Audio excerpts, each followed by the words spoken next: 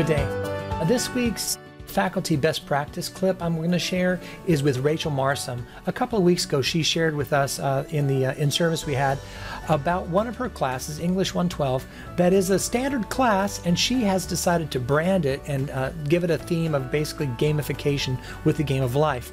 It's a really clever treatment, and for students who come into a class thinking they know what to expect and they're perhaps not looking forward to it, this theme changes everything just a little bit, giving it a new flavor. And I would just encourage faculty to think about this kind of theme-based course making that is just really exciting. Anyways, so we will begin this sort of in process.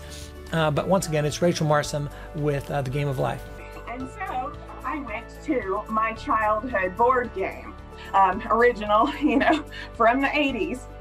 And I took it for inspiration and put a story to writing across the disciplines.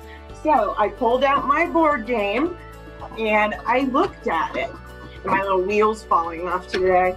But my first unit is literally ripped from the board game of Start College. So that's where my students begin in English 112.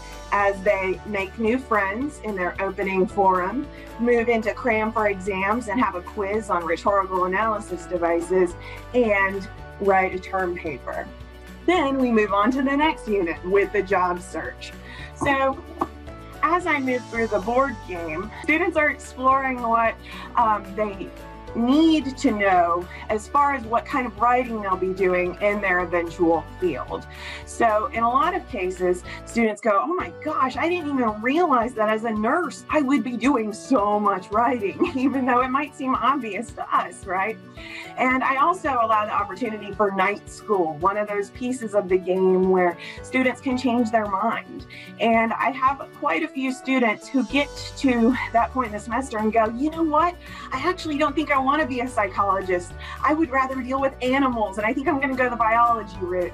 And so this class really, through the gamification, gives students a chance to play with their different interests and fields, and even think about real life goals and planning and management. They've got to think about what kind of house they want.